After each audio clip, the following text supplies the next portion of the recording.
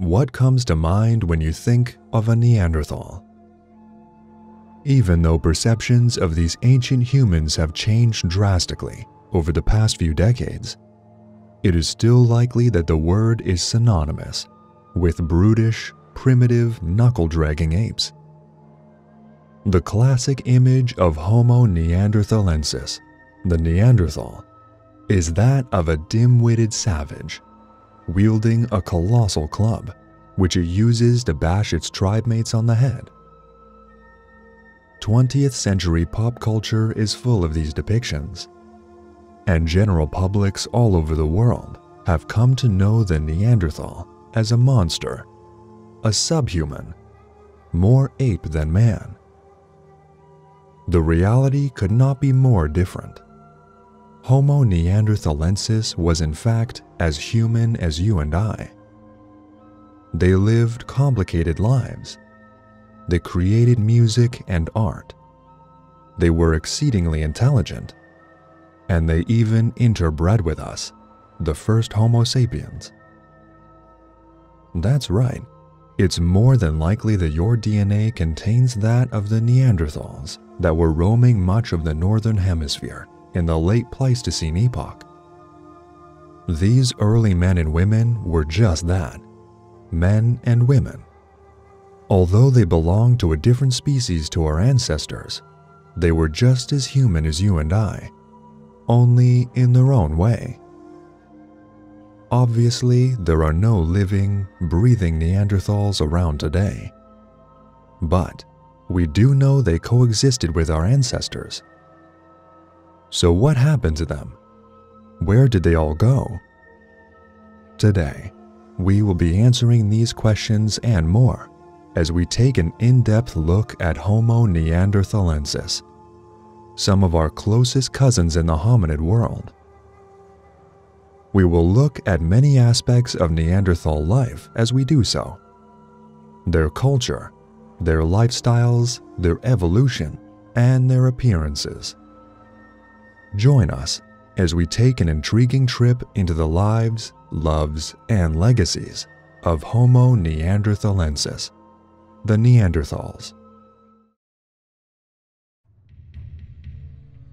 Homo Neanderthalensis appeared on the scene between 315,000 years ago and 430,000 years ago. Studies are still incomplete as to exactly when the first Neanderthals began to evolve, but it seems to be that they began to appear gradually within this time frame, which is a tiny step on the grand geological scale of life.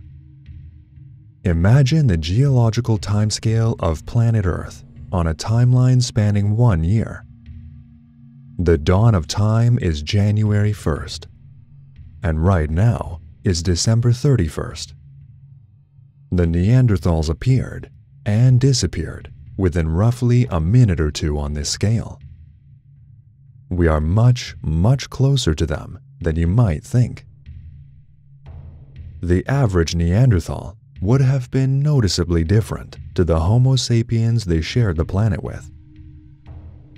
At first glance, these men and women would have been difficult to tell apart from those of our own species, but a close-up encounter would certainly aid to identify them.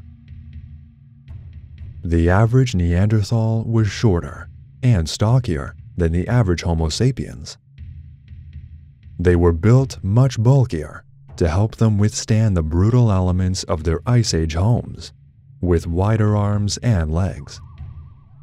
Their torsos were barrel-shaped, with thick, curved ribs and wide pelvises, to further aid success in this harsh lifestyle.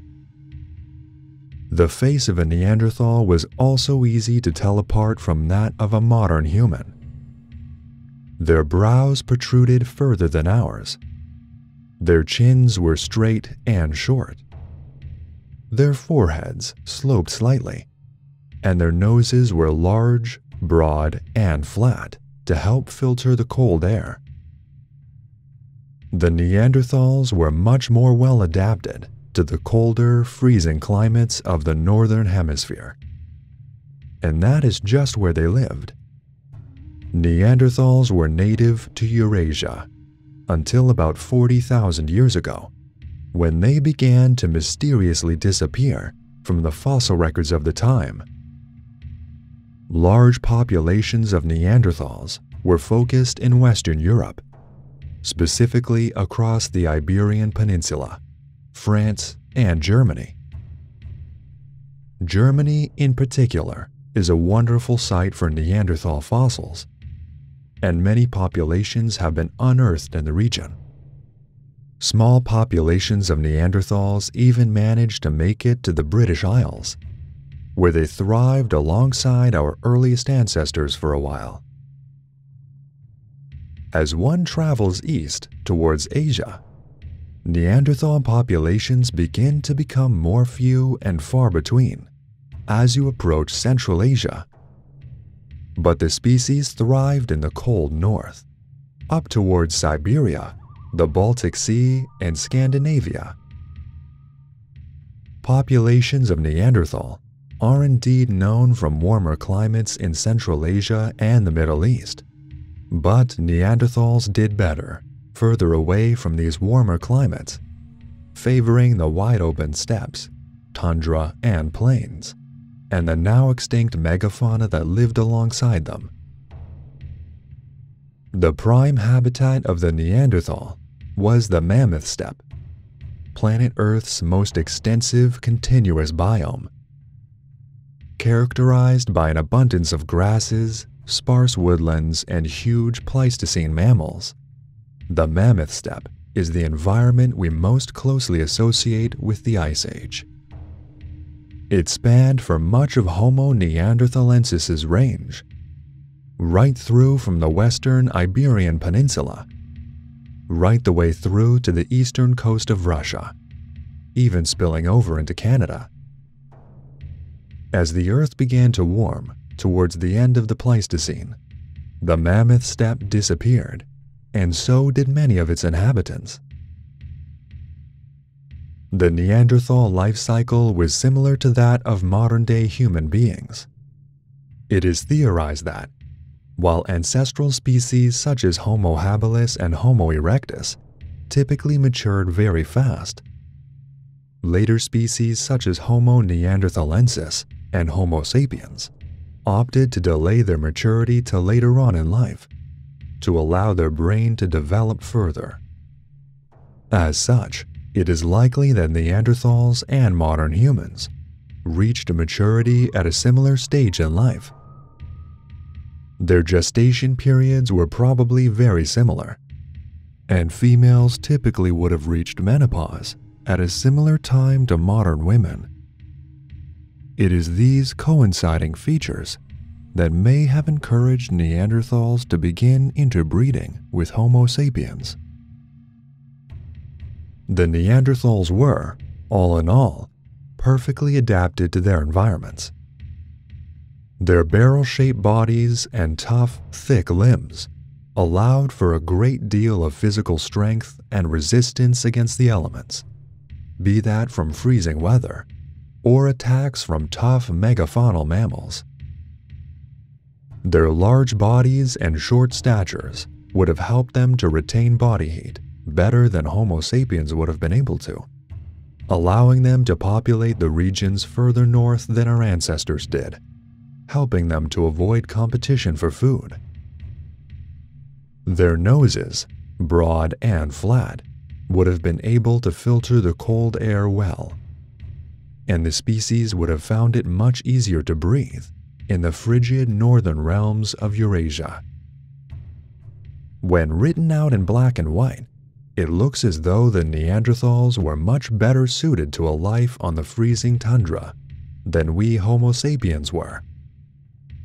But the existence of the Neanderthal into the modern day was not to be.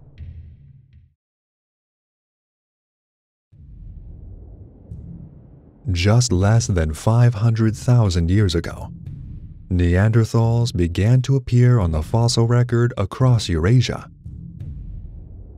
Homo heidelbergensis, a descendant of Homo erectus, which thrived in the Middle Pleistocene Epoch across Europe, and possibly Asia and Africa, was the species that would give rise to Homo Neanderthalensis around this time. A lot of confusion and debate still continues to persist around just when Neanderthals officially first appeared on the scene. But it seems to be that it was this species and roughly this time that the scales started to tip towards Homo heidelbergensis becoming an intelligent new species, separating from itself into two different directions. One branch of Homo heidelbergensis would split off and become Homo neanderthalensis, whereas another would go a separate way, evolving to become Homo sapiens, us. Again, experts are not 100% certain as to what exactly happened to cause this taxonomical split. The leading theory is that geographical isolation played a part, as it did with the separation of Homo habilis into Homo erectus millennia prior to this. Scientists propose that a population of Homo heidelbergensis around the time that Neanderthals began to appear were isolated by a geographical barrier, in this case, a massive glaciation event. Successfully adapting to this new environment instead of succumbing to the harsh climate, the population began to change. They became bulky and more visually human-like. They began to breed, form communities, and adopt this new glacial lifestyle as one they would favor, and became known as a new species, the Neanderthals. The Neanderthals, once they adapted to their new home, were then able to spread themselves out, conquering new territories across the wild northern realms of Eurasia. As they evolved and thrived, they became more intelligent, harnessing the power of new and powerful technologies, such as fire, weaponry, and clothing. They would bump into an array of new creatures that they were able to both interact with and hunt. New species of human, such as us, and the now extinct Denisovans, Homo denisova. The new species of megafauna, some of which were also newly evolved from the glaciation event, were prime targets for this powerful new hunting technology, and the Neanderthals thrived on these steppes for many thousands of years.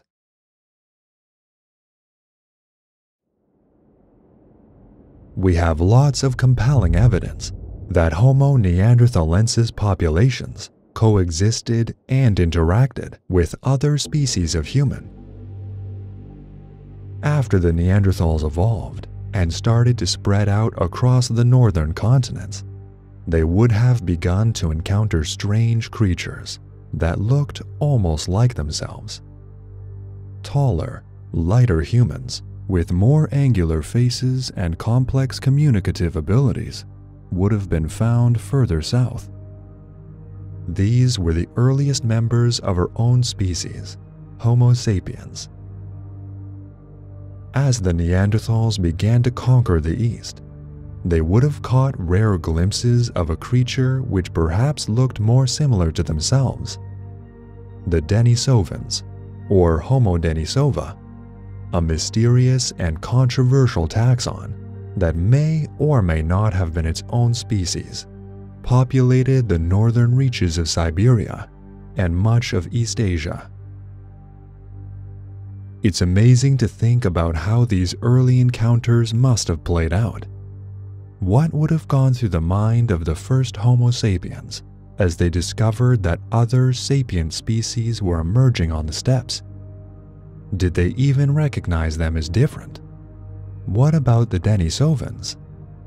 We can't even say for sure what this species looked like, so what must the Neanderthals have thought as family groups intertwined for the first time?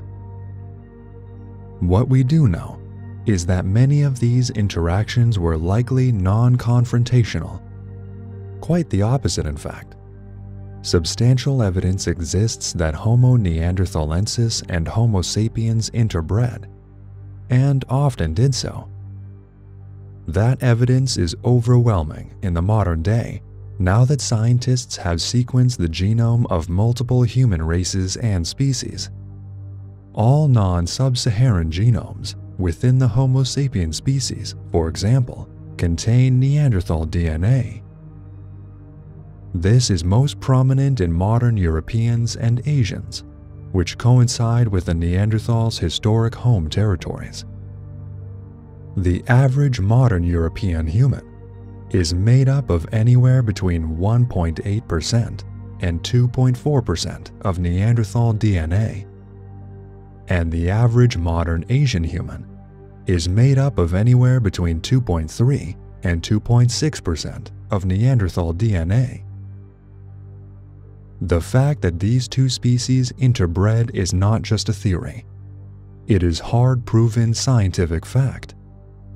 Interspecific families, and perhaps even groups, may have existed across the steppes of the Late Pleistocene. Fascinating scenarios where hybrid children were accompanied by parents from both sapiens and Neanderthalensis descent. Again, it is unknown just how common these occurrences were. But for modern humans to contain noticeable traces of Neanderthal DNA in their genomes, it must have been more common than you'd expect. Evidence also persists, albeit more sparsely, that Neanderthals interbred with the Denisovans they encountered on the Asian continent, up in Siberia and towards the center. One thing that can be discerned when comparing Homo sapiens to Homo Neanderthalensis is that human technology was ultimately more advanced than Neanderthal technology. This is just one theory which has been put forward to justify the Neanderthals' demise. Perhaps they simply could not compete. As human numbers increased, Neanderthal populations may have dwindled as Homo sapiens used their tools and knowledge to conquer wider swaths of land. Territories may have begun to cross over one another, and it wouldn't have been long before the two species were competing for survival. This theory concludes that the humans, with their superior technologies, eventually outlasted their Neanderthal cousins.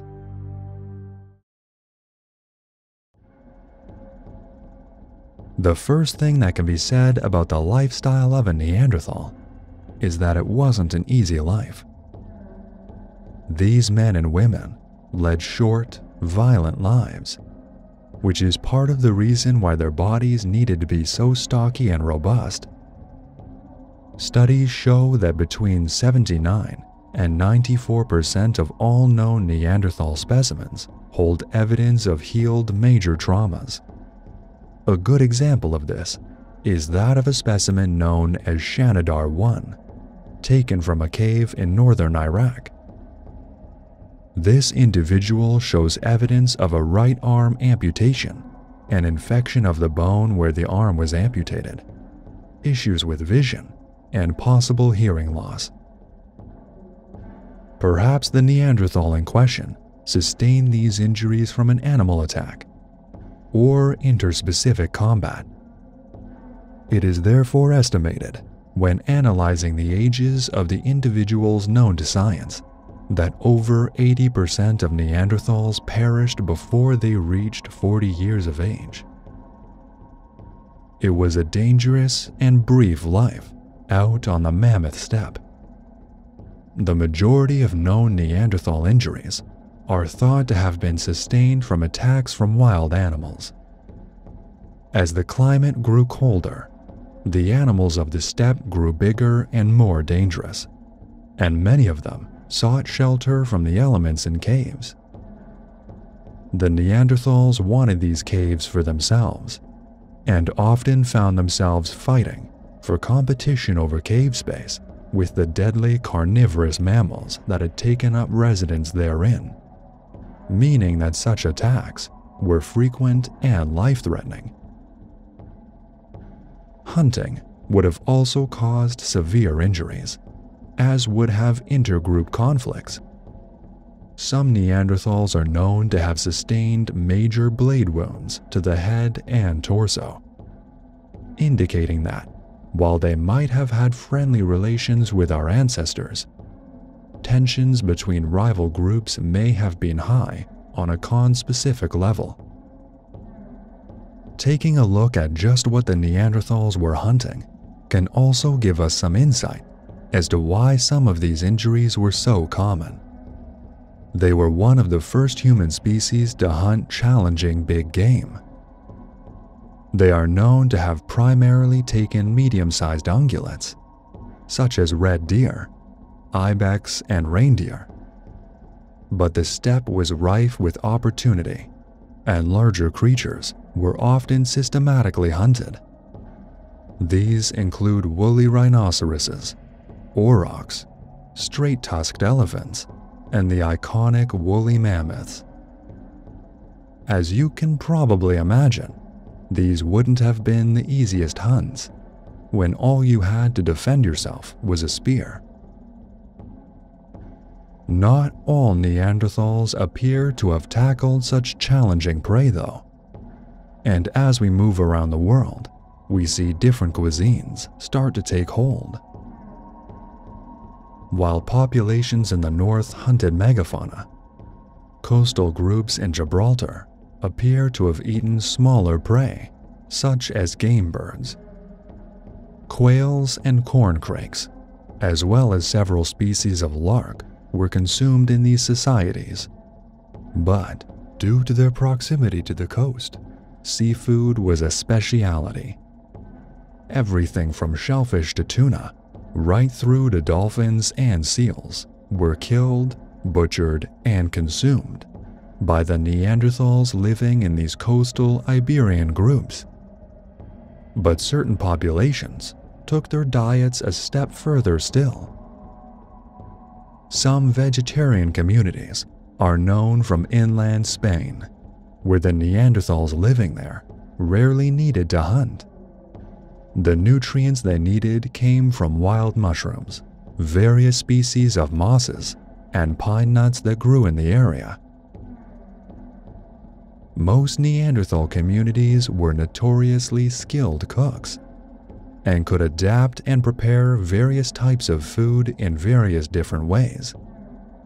Food was roasted, boiled, and eaten raw, and some communities are known to have prepared complex meals and broths out of the local ingredients.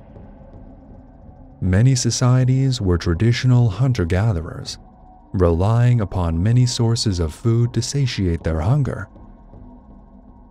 The megafauna hunters of the north were not strict carnivores and would have supplemented their diet with vegetables.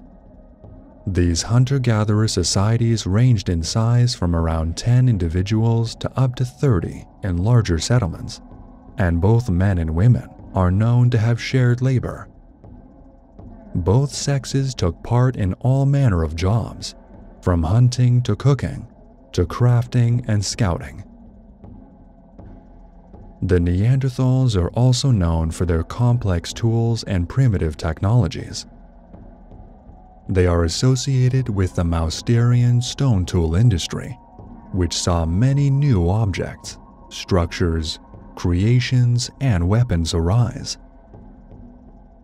Neanderthals are known to have used javelins, spears, and knives as weapons and tools to hunt and craft, but it doesn't stop there. Some communities may have used darts to subdue their prey. Specialized scrapers were used to butcher animals, and needles were used to craft early clothes. These clothes probably weren't too complex and were likely ill-fitting, but they did the job of keeping individuals warm in patches of cold weather. These simple clothes were made from animal hide and fur, and would have been similar to blankets or ponchos used and worn by modern humans. Some groups of Neanderthals are known to have harnessed the power of birch bark tar, a sticky substance found in birch trees that helped these early men and women to construct their weapons and tools. Some communities in the Ionian Sea are even known to have developed basic seafaring tools, rafts and paddles that could transport individuals across bodies of water for a short time. Neanderthals even pushed the boat out in terms of their medicinal capabilities. Some sites show extensive use of splint settings on bones to cure injuries, and a wide range of medicinal plants were acknowledged, collected, and consumed to kill pain or help with disinfection. The Neanderthals are also known to be keen and skilled users of fire.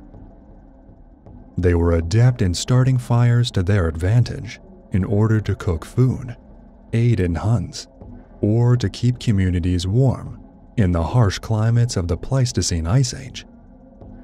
Fire was either transported or started in order to aid the family groups, and it may have been a key component of the weaponry that allowed them to bring down creatures as large and powerful as the woolly mammoths of the vast mammoth steppes. From these fires, Neanderthals built stone hearths in caves that would burn throughout the winter to keep societies warm. The presence of such hearths also indicate that they had some knowledge of air circulation, building the hearths in specific locations with ventilation, so members of the group would not choke on the fumes injected into the caves from the hearth fire's smoke. There would have been some trial and error in all of this technology, and certain abilities would have taken the Neanderthals longer to master than others. Some Neanderthals in what is now France are thought to have had access to and knowledge surrounding basic string and cordage, which could have allowed for the production of a wide range of tools and objects, which would have made life much easier for these early men and women. With string, they could have harnessed nets to catch fish and other animals, beds within their cave homes, shoes to protect and warm their extremities, and simple walls and flooring to create huts or tents. Carrying devices, such as woven baskets, could have been constructed with string, as could have tie ropes to secure traps. The examples go on, but if Neanderthals did use string in these ways, there may be a lost world of primitive technology that is waiting to be discovered. Neanderthals also had a specific culture that separated them from that of Homo sapiens. It is vague and unknown if Neanderthals followed a certain set of beliefs or religion, but they did bury their dead, which could denote to a belief in some sort of afterlife or basic rituals around passing on. Neanderthal graves are known across their territories. Some individuals may have even worn simple, primitive jewelry made out of stones, bones, and feathers to denote status or decorate themselves. This may have played a part in forming an early culture, or perhaps even religion, if such jewelry was worn on specific occasions. Some groups of Neanderthals are known to have produced art and music. Cave scratchings from sites in Gibraltar are known, where Neanderthals have created patterns or imagery by carving their scrapers or knives into the rocks of caves. Bone flutes have been uncovered from certain Neanderthal archaeological sites, made from the victims of successful hunts. These flutes may have been used to communicate on hunts, mimic the sounds of animals, scare certain creatures away, or simply because Neanderthals enjoyed the sounds they made. At an extreme level, some Neanderthal communities are thought to have formed what appear to be early cults or religions surrounding particular aspects of wildlife. At some funeral sites, animal remains have been arranged in a decorative fashion, which may note that the Neanderthals at these sites had some form of connection between the creatures involved and the individual that is passed on. The golden eagle, an iconic and famous species of bird of prey, has been included in such rituals. The majestic nature and the power that the creature exudes, combined with the consistency of the use of this species in this manner, may indicate that this was a religious choice.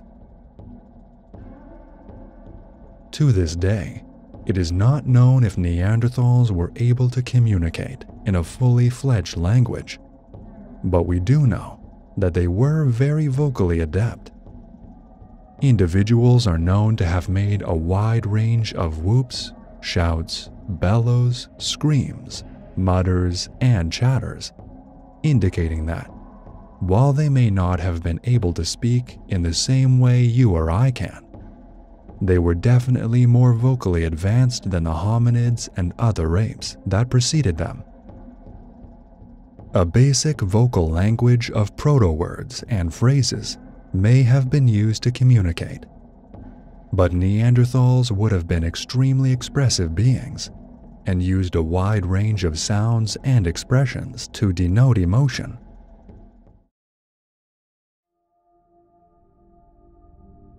The mammoth steppe was a harsh environment, and as the Neanderthals evolved, so did the rest of the wildlife in the region. This time and place in paleontology is synonymous with megafauna, massive mammals and other creatures that evolved to cope with the changing climates. America, for example, is known for its mastodons, big cats, terror birds, and ground sloths. Australia had its giant marsupials, and Africa is still known for its megafauna today. Elephants, giraffes, rhinos, and hippos all qualify. The mammoth steppe of Eurasia, however, had the most iconic megafauna of all. Walking alongside our Neanderthal cousins, as well as early Homo sapiens, would have been, as the mammoth steppe's name suggests, mammoths. Gigantic elephant species with woolly coats and long, curved tusks migrated across the Eurasian steppes in huge numbers, usually led by a female matriarch. Well adapted for dealing with the cold and consuming the tough grasses of the steppe, the mammoths thrived for hundreds of thousands of years, and the last remaining population persisted on Wrangel Island in northeastern Russia until around 10,000 years ago. These gigantic proboscideans would have been a challenging but rewarding hunt for early groups of Neanderthals out on the steppe. Alongside the mammoths lived many other species of megafaunal mammal.